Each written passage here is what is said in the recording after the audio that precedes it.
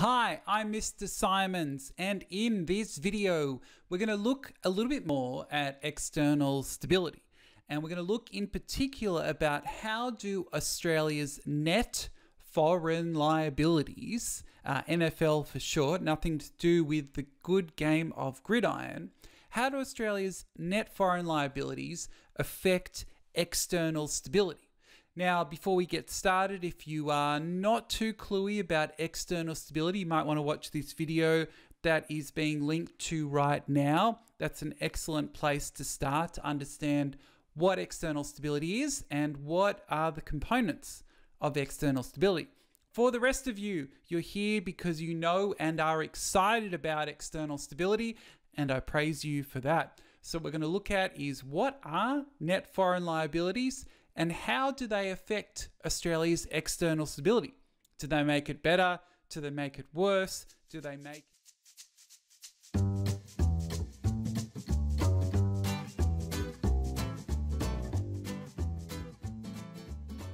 Okay, so here we go. Remember, we're looking at how do net foreign liabilities affect external stability, which is also helpfully repeated right here. Okay, so if you're thinking about, well, what do we mean by this?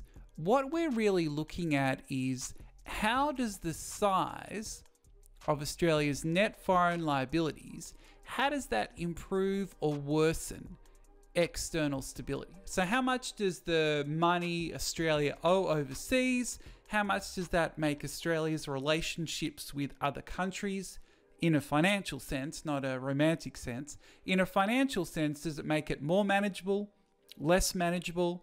What is the story? So in short, if we're trying to kind of get an idea about where I'm going with this video, the larger Australia's foreign liabilities, so the higher they get, the worse Australia's external stability it is.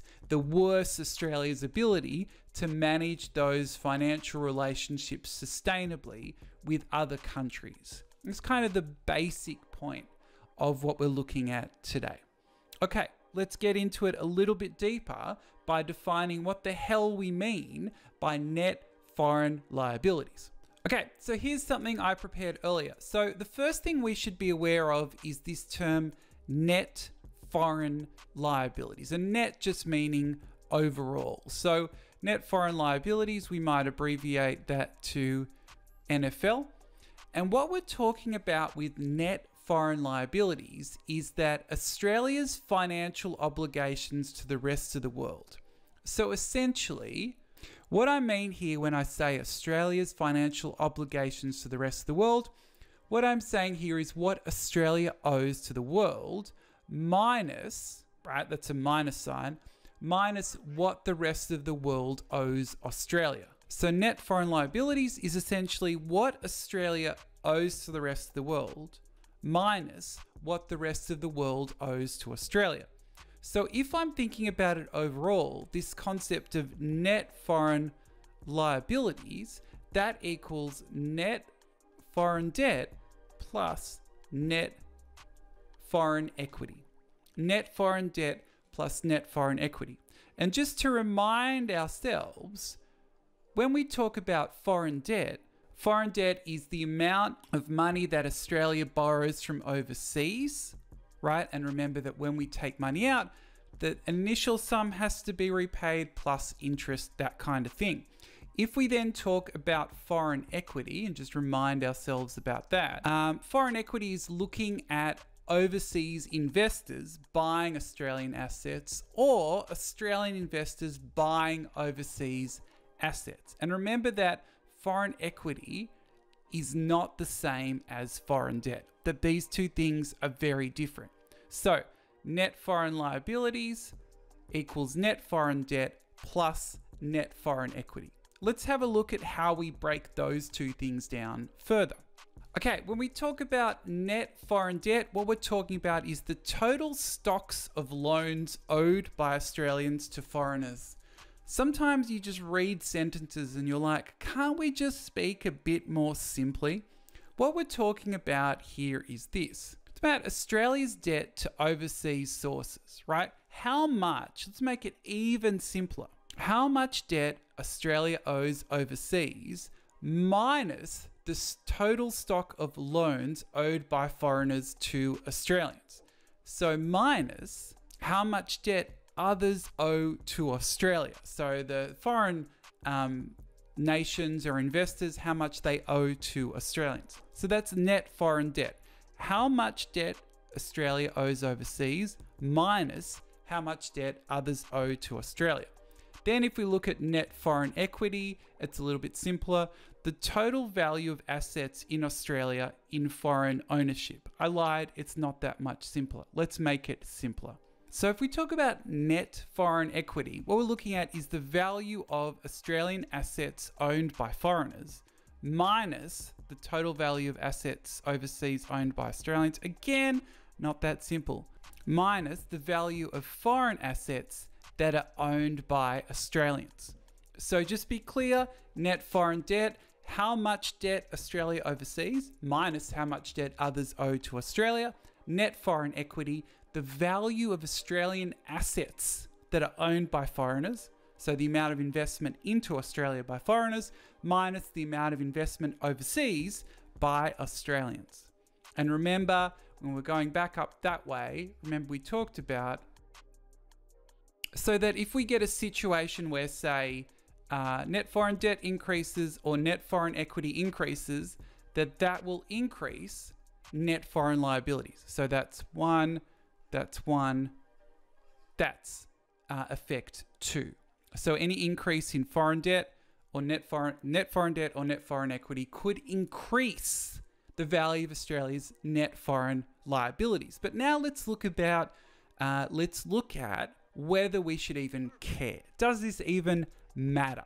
So does this matter? The answer is yes. So if net foreign liabilities increase, and just because I like making the same point over and over again, remember net foreign liabilities. So if we say net foreign liabilities increase, what we're saying is that net foreign debt and or, I love that expression, and or net foreign equity also increase. And that if that happens, let's choose blue, Australia's external stability may worsen. So this is the essential point. Make sure this is clear in your notes, that if Australia's net foreign liabilities increase, Australia's external stability, its financial relationships with other countries, that could get worse. So you may then say, hey, Mr. Simons, how could this even happen? How could you no, I didn't let it happen. How could this happen? So let's have a look at the two situations.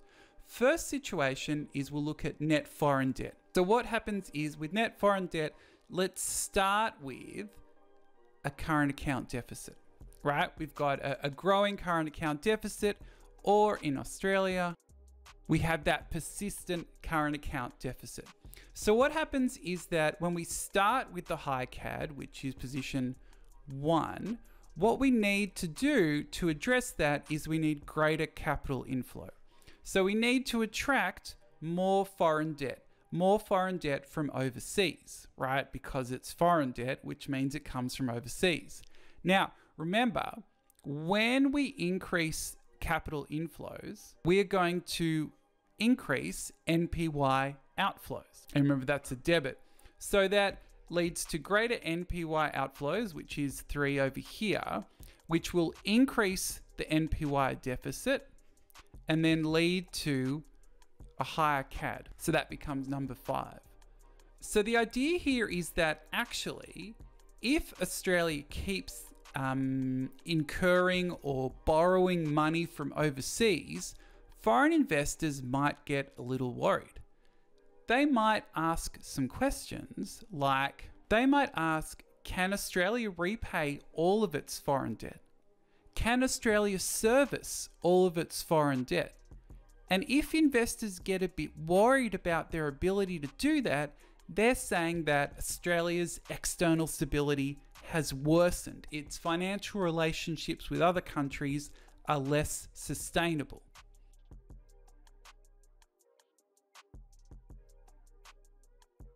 So if the answer is no to the idea, can Australia repay all its foreign debt, can it service, then external stability, XSTAB, just external stability, has worsened, and the financial relationships, R-ships just relationship, financial relationships with other countries are less sustainable. So what I'm saying is that if net foreign liabilities increase, if we see an increase in foreign debt, well, that could worsen external stability through this process. You might also say, hey, Mr. Simons, how do we know foreign debt is too high? How do we know that Australia can't manage those liabilities? Well, you check the debt servicing ratio for the country.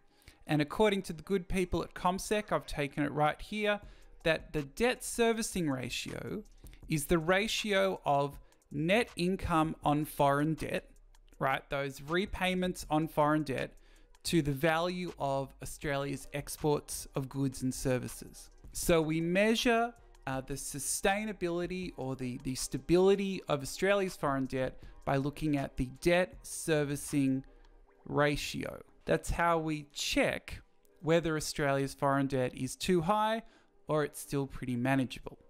Okay, let's look at the next part. So the other part of net foreign liabilities is net foreign equity. Okay, so here we are, we're looking at foreign equity, and remember that net foreign liabilities equals net foreign debt, which was covered here, plus net foreign equity. So when we're looking at foreign equity, right, capital inflows. So let's say capital inflows, so credits on Australians' balance of payments, that's an increase in foreign equity. So that's an increase in the ownership of Australian assets by foreign investors. So increased foreign ownership of Australian assets. Let's change colors just to signify the difference. If I talk instead about capital outflows, that's actually a decrease in foreign equity because that's recorded as debits on Australia's balance of payments, and that's increasing Australian ownership of foreign assets, right? So if I'm thinking about these two ideas here, what I'm thinking about is that if there is an increase in capital inflows in terms of foreign equity, that is going to increase net foreign equity and increase Australia's net foreign liabilities. If there is a reduction in net foreign equity, right, a reduction in foreign investors buying Australian assets, that will reduce Australia's net foreign liabilities. So let's have a look at how this plays out. So if we go here, we know that capital inflows will lead to NPY outflows. And you can see that going back here for foreign debt, but here we're obviously talking about foreign equity. So with foreign equity, the income flows out of Australia are about dividends and profits. So the point here is that the more profitable local firms become, right, the more profit they make, the more profit and dividends they send offshore, right? So that will worsen NPY and increase the CAT. So on the basic level here, very basic level, if there is an increase in net foreign equity, this could worsen external stability because more capital inflows will create more NPY outflows. But what I'd like you to think about is this point here, and I'll just put this in blue here, and we'll just put the but because I want you to go, but the businesses are profitable. And when we say the businesses, we mean the local businesses, right? The Australian businesses. So the local Australian businesses are profitable. So the local economy is actually growing. Even though net foreign liabilities are going up, economic growth is increasing. So these NPY outflows might not be such an issue because there is increasing economic growth for Australia. But it could be a problem in the sense that more money is leaving Australia, which could worsen that external stability. So what we're thinking about here is that if net foreign debt or net foreign equity change, how will that affect net foreign liabilities? And how will that affect external stability? Okay, this can be complicated material, so questions in the comments, Please like if this was useful, dislike if it wasn't useful. Engagement is still pretty good for me. Tell a friend that I exist and that these videos are out there. And as always, thank you so much for watching.